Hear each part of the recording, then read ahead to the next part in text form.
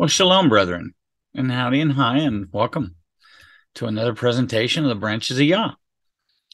Today, I want to share with you the word for cedar and a little bit about the cedar tree as we see throughout Scripture. And this wonderful little nugget I found. I just had to share it with the brethren. So let's get right into it and take a look. Okay, so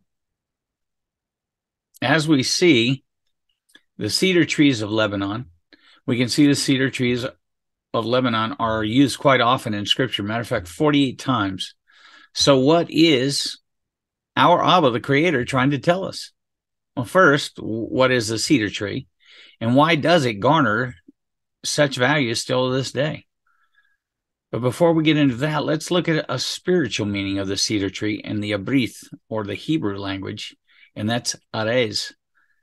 Arez is H730 in the Strong's numbering, and it is a cedar tree from the tenacity of its roots.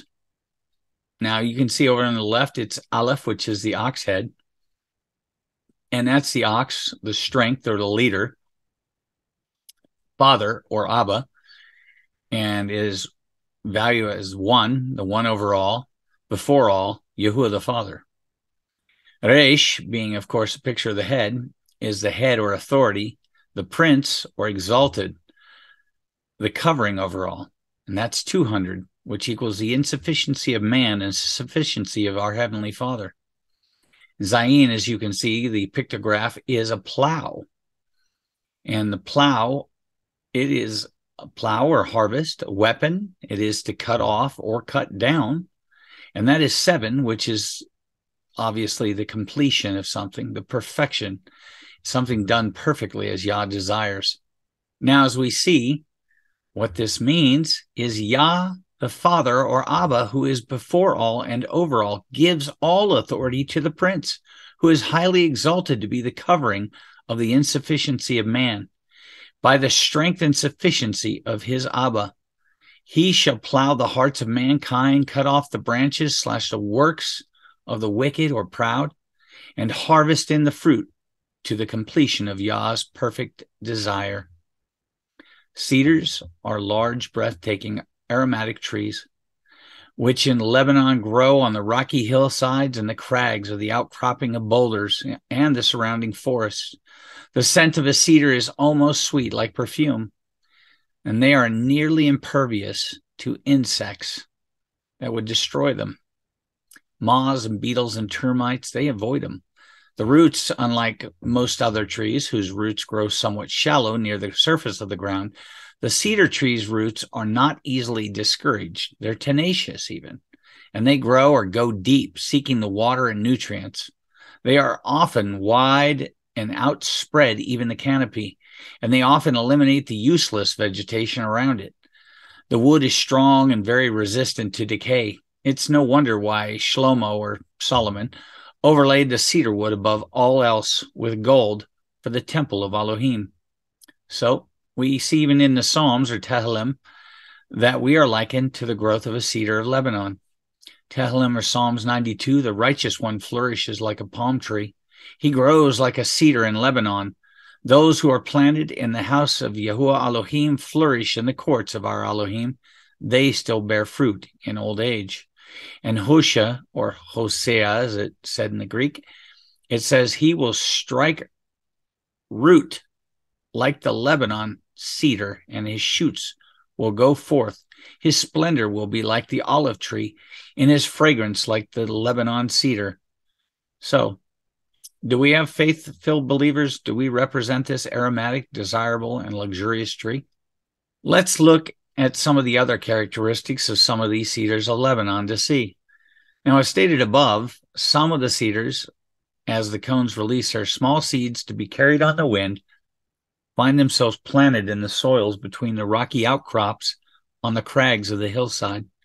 And if these seeds are planted in fertile soil, well watered and availed of continuous light, they will grow. But unlike their brethren in the large, open, spacious forest floors, these cedars are subjected to high winds, arid heat, hailstorms, and frigid cold. This often twists the trunks and even causes them to bend almost to the point of breaking. And instead of the large, aromatic, overextending canopy of the majestic forest cedar, these trees look deformed, beaten up, twisted, and lacking the obvious beauty of their fellow forest dwellers. Their life is a fight to survive, seeking water and resisting the constant barrage of the external forces. These forces seem almost set to destroy this tree's growth and even its very life. Now, there's something amazing about the cedar tree as stated above. The wood is quite sought after because of the large unhindered tree will produce wood of such beauty and pleasant aroma. Red and white colors intermixed with beige and even browns make this wood very valued. But the hillside crag cedar trees are valued even more. These trees produce deeper reds and browns with startling whites with beige contrasts. The twists in what would seem to be from the external view a deformed, beaten down, nearly broken shell of its forest brethren hides its true character.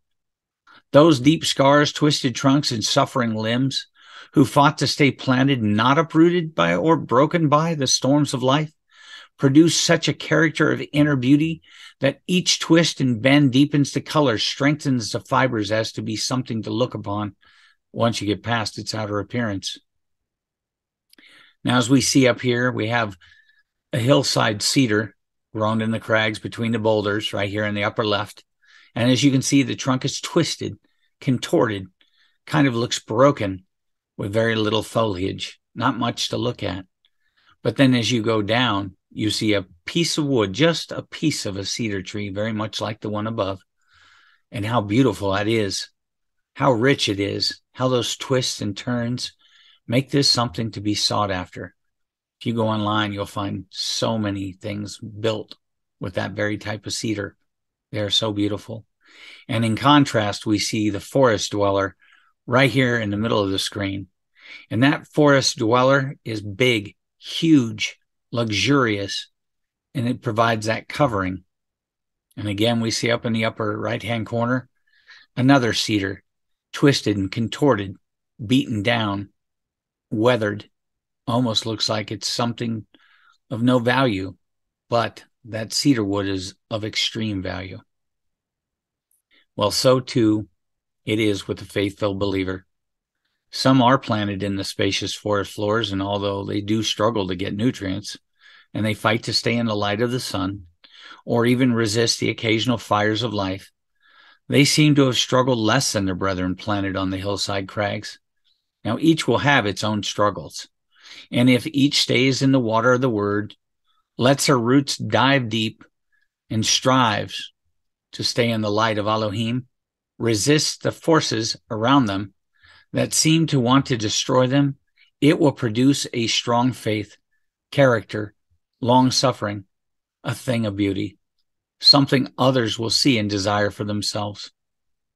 Our struggles, our trials and tribulations have a purpose, brethren. And if we hold fast and endure to the end, stay watered, deepen our roots, and always seek the light, we too will bear fruit in our old age and be without decay or rot, an eternal life. We will be a pleasing aroma to our Abba Yah and filled with his character, a beautiful thing to behold. And as we saw above, the cedar tree is a perfect picture of Yah the Father providing the covering for our insufficiency. Yahusha, he is the covering, and he cuts down the self-exalted.